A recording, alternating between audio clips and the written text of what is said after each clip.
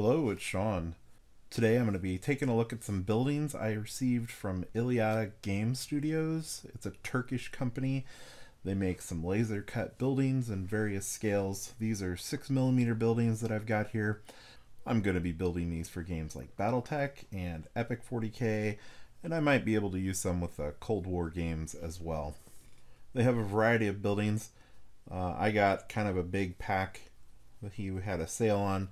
Some of them were not complete. They didn't have roofs, but they're pretty nice buildings, and I got a good deal on a big bunch of them. I've bought from him a couple times, and I like the look of the buildings. I like how they look on the table. I thought I would walk through them and show you how I build them and paint them. So they come just rubber banded together. You've got the different walls and a roof. What I've done, take them apart, and you've got these different wall sections, and of course they're laser cut, so they've got the burn marks on them, but it's not too bad. I think these are just mat board is what the material is, so they just fit together. If you've ever done any laser cut buildings, it's pretty much the standard fare. You've got the roof, has a little bit of a texture on it on one side and it's smooth on the other, so you could kind of do which way you want.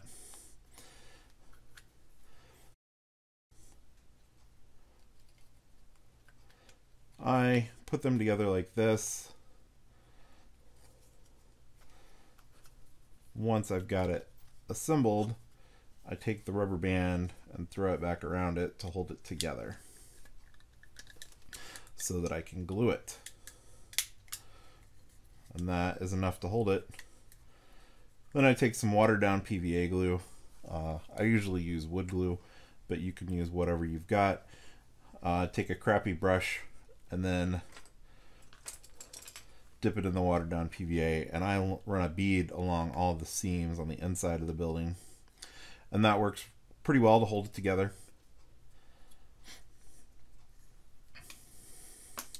Next then I go and I prime the buildings. I spray them with either a primer or a colored paint. Try to use a flat paint if you are using a color, because that way you can have a better time painting it. The paint will sometimes bead up on top of a gloss spray paint, so I try to use that matte. And I said they had a variety of buildings and sizes. Like I said, I got a batch of a bunch of different ones, so these are just a couple of different sizes. They're nice. They all have little doorways, windows are cut out. I'll cover those up as well, and you'll see that as you watch. I've spray coated this building with a kind of a burnt red. It's an automotive primer. I like using that for models. It's fairly inexpensive, easy to get, and it covers nicely. Next, I'm going to paint this up. I think for this building, what I'm going to do is, you can kind of see these lines between the floors. I'm just going to paint that line with anthracite gray to break up just the appearance of this building and see how it looks.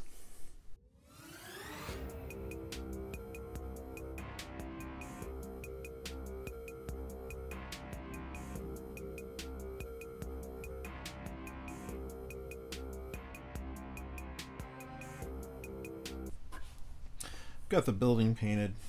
Next I'm going to add windows. I've got this craft paper from a local craft store. I think I got it at Michael's. It's a nice blue color. I think that makes a nice window. You can have black or silver or whatever color you want.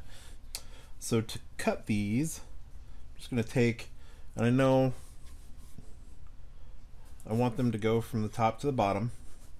So I've got my paper and I've got a pencil. I'm just going to set the building on here and make a couple of marks.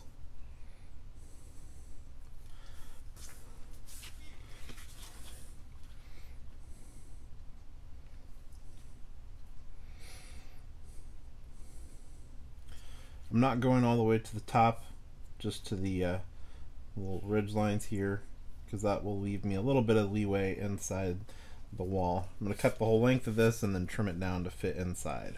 I'm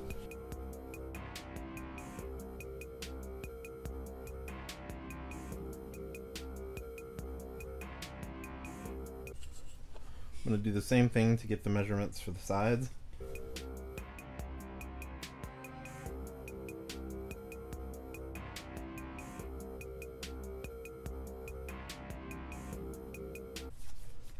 I got it cut, make sure it fits in here, and it does. And now I just need to glue it in. I'm going to attach the windows here. I've got some watered down wood glue and a crappy old brush. I'm going to just put in some dabs of the glue all around on the inside. Don't do too much because you don't want it to show when you press down on the wood, so you don't want it to squeeze out the sides.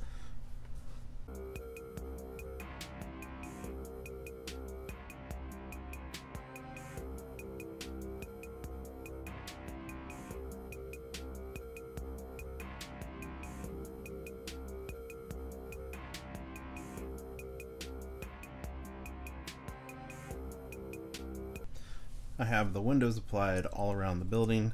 The last thing I want to do is I don't want a blue door, so I'm going to paint that. I'm going to use cold gray.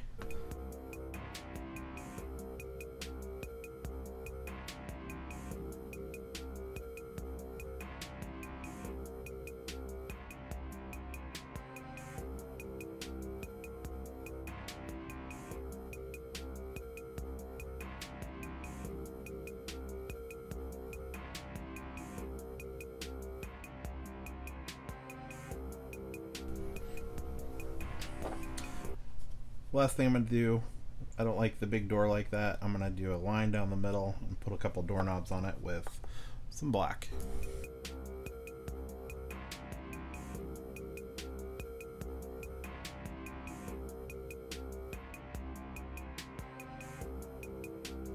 I've finished painting these buildings. I've done them in a couple of different ways just to kind of see what looks good and what I liked. I like the variety, so I'll probably continue that as I continue to paint up the buildings that I have. This one is just painted black and then dry brushed gray. I put in the windows and painted the door. This one was painted kind of a bluish color and I put a wash on it. Same thing with the windows. And then this was just painted primed gray, and then I did the kind of lines on the building and left it as is, and I like the look of that as well. These will look great on the table.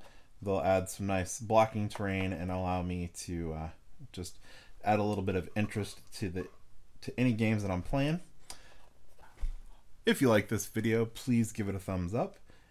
If you want to see more videos like this and the other projects that I work on, you can subscribe to my channel. Be sure to click the bell so that you get notifications when I post new videos. You can also follow me on Twitter, Instagram, and Facebook, and there's links to all those in the description. If you have any questions or comments, you can put them in the comment section below. Thanks for watching.